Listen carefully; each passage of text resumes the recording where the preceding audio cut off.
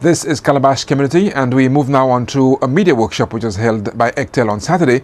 The objective was to update the media on the major changes and challenges faced by ECTEL, the Eastern Caribbean Telecommunications Authority. Embert Charles is the managing director. He spoke about some of the pending changes ECTEL has to deal with, in addition to the challenges of monopoly by the Flow Cable and Wireless merger. Right. We are actually in a period where a number of our regulations, a number of our laws which were first passed in 2000 are going through a significant revamp. The primary legislation which guides the operation of our system is really the Telecommunications Act, and which is supported by the ECTEL Treaty. The Telecommunications Act is now being revised and will be called an Electronic Communications Bill. This has been driven by convergence because we're dealing now with electronic communications where all services which were previously delivered on separate platforms, or what we call separate routes, are now delivered on a single platform with more efficiency, has significant implications as well for issues of content. The ECTEL Treaty itself may need some revisions, especially in terms of the definition, because the treaty speaks to telecommunications ministers and telecommunications. There are other areas in terms of regulations which we are developing in support of this new bill. The other changes which are taking place is addressing the issues of roaming, addressing the issues of net neutrality, addressing the issues of number portability. All of these were initially envisaged in 2000. But of course, you must have a particular regulatory agenda, and you roll out the agenda according to the resources available at the time. Times have changed. We may have to rethink some decisions. There have been arguments about whether we should do number portability now, in light of the fact that most consumers have subscribed to multiple services, and as a result, addressing the issue of number portability.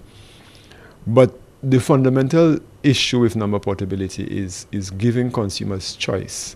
Choice is a critical part of liberalization. And if you do not give them choice, then you restrict their ability to grow in the first instance and to seek a service at a more affordable rate. This would force the service providers to up their game to ensure they retain the consumers on the one hand, and on the other hand, to draw consumers from a provider with whom their consumers may not be satisfied. So all of these really move towards the ideal of ensuring that consumers continue to have choice, even in the era of conglomerations and in the area of mergers and acquisitions. We have to put in the rules to simulate a situation where they still have choice. If they have no choice, then you apply some very tough regulations to ensure that there's no abuse of the dominant position of these monopoly or duopoly service providers.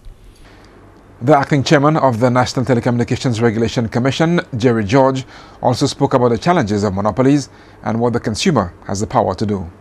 Regulation is not just from the perspective of one agency enforcing rules and controlling what happens in the market, that the consumer, as the ultimate agent who purchases the service, does have power in determining who they purchase that service from and whether they continue purchasing that service, and determining the level of satisfaction with that service, and that they have power that they need to be able to exercise as far as what the provider offers them and what they're willing to accept from that provider. Jerry George has noted a lot of anxiety about the pending merger, but little concrete action by people who complain constantly. I would say there is not that much activity as far as agitation, or as far as action. There is a fair amount of agitation, but some of that agitation tends to happen just in the public sphere or in the public square, whether that takes place in the talk shows, social media, and so on. But in terms of follow through, in terms of even banding together as consumers, you frequently hear that the Consumer Association making calls to ask people to sign on as members so that they can have sufficient mass in terms of advocacy on their behalf. And those claims keep being repeated because consumers are fairly slow in signing up and becoming members of those associations that can advocate on their behalf. This is Calabash Community. We head back to the southwest coast and to Piaye, where a cultural group made a presentation of backpacks to students settling into the new school term. Okay, my name is Piaye and I am the president of Piaye, which is the youth cultural group in Piaye. Okay, well, what we're doing today is a backpack drive. So we are sponsoring 10 students to return, well, they have already returned, but to go back to the academic year with a school bag filled with school supplies. And we identified 10 students in need of support within our community.